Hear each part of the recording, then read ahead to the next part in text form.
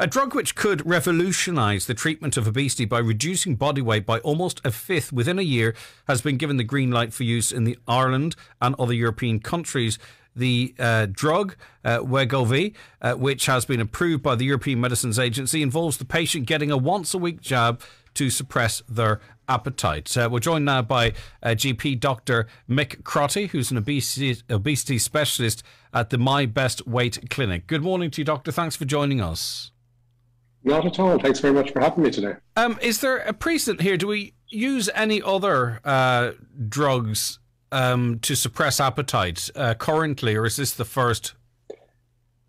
So at the moment, there's 3 different medications that are licensed for managing excess weight and obesity. One of those medications is a prequel to this new one that's available, one called liraglutide. So this kind of family of medications were developed for diabetes, but what we noticed was they're highly effective in managing weight. So essentially these are medications that mimic a hormone, a fullness hormone we have in our body. So they act on areas, subconscious areas of our brain that regulate hunger and fullness, so that we kind of turn down the volume on people's biological drive towards food, because we know that, you know, people who are living with excess weight and obesity, it's not because of a lack of willpower, it's not because of motivation. This is a complex medical issue and predominantly centered in the brain. So these medications are kind of going to revolutionize management of weight long term, because they're effective, they're safe, and really, you know, they mean that we're treating this like any other medical condition, whether it be blood pressure or cholesterol or asthma. And would these injections be available to, you know, I presume you don't want them, not you don't want them, you want them to be given to people whose health is at risk, you know, and obviously we're told we have to control our weight. But in other words, if someone fancies losing a few pounds, this is not what we're talking about here. This is this is for people who have a condition because of their weight, at least one condition. Exactly. So these are not cosmetic, aesthetic medications. These are not to drop a few pounds before we go on holidays. They're not a new diet kind of pill. These are long-term medications for people who are living with excess weight, and when that weight is having a negative impact on their health. So whether it be their psychological health, their functional or mechanical health, or metabolic health. If somebody's weight is affecting their health long-term, then these are medications like blood pressure medications, like asthma medications, like depression medications. So, you know, these are not intended to be kind of, you know, the latest, greatest slimming tool.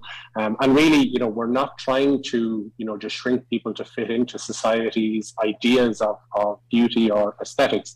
These are medical treatments on prescription only for people who have a negative impact on their health from weight. And we have to bear in mind that not every person living in a bigger body is going to have, you know, health impacts from their weight, and those people should just continue, you know, living their life. But if somebody's health is impaired, then we can improve that. And really, it's not about losing weight; it's about gaining health. Yeah, and obesity is, as it's been described locally here, as a disease. I think you're of the same view. It's almost unique. I can't think of anything else where there's almost 2 conversations going on. There's like the conversation you might have, whereby, you know, you see the implications of it on someone's health, and you would have no qualms, I'm sure, if someone sat in front of you saying, if you don't do this, the consequences could be that. But then there's another conversation where there's about you know, body positivity, and you can't talk about weight, and I don't think there's another conditional disease like that. Yeah, and it is. I totally agree with you. It's a very controversial area. We have kind of the intersection of kind of diet culture and this kind of everybody striving to be thinner, you know, and the negative effect that can have on people psychologically and you know, physically. You know, this is not about diet culture. This is not about kind of losing weight, you know, for aesthetics. This is treating people for whom weight is affecting their health. And really, you know, I totally agree with you. You know, when we're having a conversation about weight, we need to do it in a non-judgmental way. We need to broach it sensitively. You know, we need to ask people's permission to talk about their weight, because it's a very sensitive topic. But if we do it in the right way, and if we approach it in the right way, it's very acceptable to people. And many people, you know, the studies are showing that, you know, the vast majority of people want their doctor to talk to them about weight. But we shouldn't be doing the old-fashioned blame and shame, telling them just to go away and eat less and move more. Telling somebody who's living with excess weight to eat less and move more long-term, or diet and exercise, is like telling somebody with depression to cheer up. Yeah, it's a pull yourself together. You just don't do it. Yeah, but we've learned that, though. You see, as it relates to people's mental health, but it takes a long time to learn that conversation. Then, and I'm not going to digress from what we invited you on to talk about. But then, if that is the case, if we don't want to judge people or speak to them like that, then do we need to stop, like magazines platforming, larger weighted people as if to say, no, it is normal, be who you are? Is that part then of a responsible conversation about someone's health, if that makes sense? Yeah. So you mentioned the kind of healthy at any size or body positivity, and I'm all about kind of body positivity. So again, this comes back to me, the definition of the chronic disease of obesity is excess or abnormal fatty tissue. But can I, in any circumstances, could I walk around 4 stone overweight with there not being health impacts? Yeah, it's certainly possible, and certainly they talk about this metabolically healthy obesity. I think long term, if somebody's living in a bigger body, they're statistically at risk of certain medical conditions, but it's not a foregone conclusion that they're going to suffer with all of those. Nor is it, I presume, that someone who seems to be the perfect weight, that they are healthy.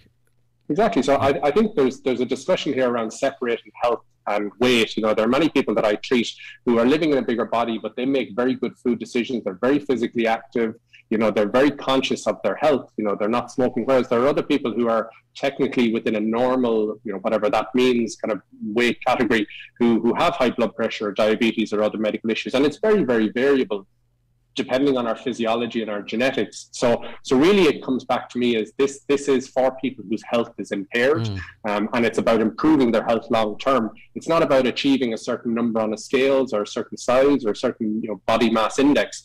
This is about, we know that if somebody has an impairment of health, a 5 to 10% reduction in weight is very effective in improving their health long term. And this drug in trials has shown an average of 17%, which is really quite significant. It's a weekly injection, but presumably it will have to be used in the real world before the likes of the HSE would consider making it available on a medical card or part of any reimbursement scheme. That would be a wee bit down the line. So who's going to have access to this? Where will it be administered? Yeah, so the challenge of this is, like you said, it's not reimbursed. So it's people are paying for this out of pocket. The new medication that's just been approved, physically it's going to be probably 4 to 6 months before it's available in Irish pharmacies. It'll be on prescription only, and it will be kind of available then. We're using the exact same ingredient medication at lower doses for diabetes at the moment, safely and effectively. So many people are using this for diabetes and having a good improvement in their health. And as I said, there are other medications licensed for weight, but physically this one will be available probably in 4 to 6 months time. And we really need to fight to have this reimbursed. We know the healthcare economics of this make ultimate sense. Why should we wait for people to have kind of complications and more severe issues before we intervene? If that's the case on that, why should someone have to have at least one weight-related complication? I mean, I presume pretty much most GPs, is the risk, say, for instance, of developing type 2 diabetes, is that one weight-related complication? So in other words, there's 1 million people in Ireland that are classed as obese. Theoretically, there could be an argument made for all of those to be receiving this drug. Yeah, and I think, certainly in my practice, we know that 60% of the Irish population are living with overweight or obesity. So it's not feasible for everybody to be treated. If we look at kind of the approval for this medication, it's actually a body mass index greater than 30 or greater than 27 with a health-related medical issue. So, again, it's coming back to that. But if I'm seeing somebody, I'm not basing it on their weight or on their BMI, I'm basing it on their health. Is this person going to improve their health by managing weight?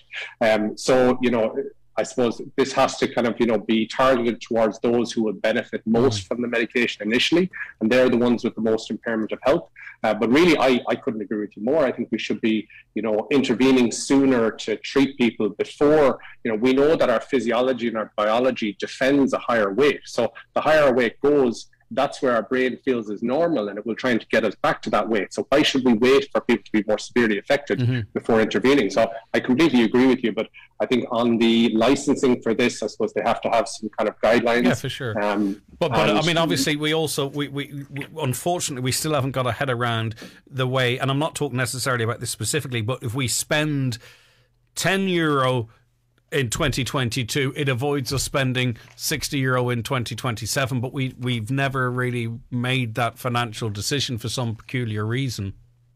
Yeah, and it's about investment in health, and you can look across the health service and see this in so many other places. But again, in addition to reimbursing the medication, there should be improved access towards bariatric surgery, which is another fantastic treatment. There should be, funding of specialist weight management services with nutritional support, psychological support, physiotherapy, occupational therapy. This isn't just a kind of one and done. We treat other chronic diseases with this multidisciplinary approach, a holistic looking at the person, not just a number on the scales.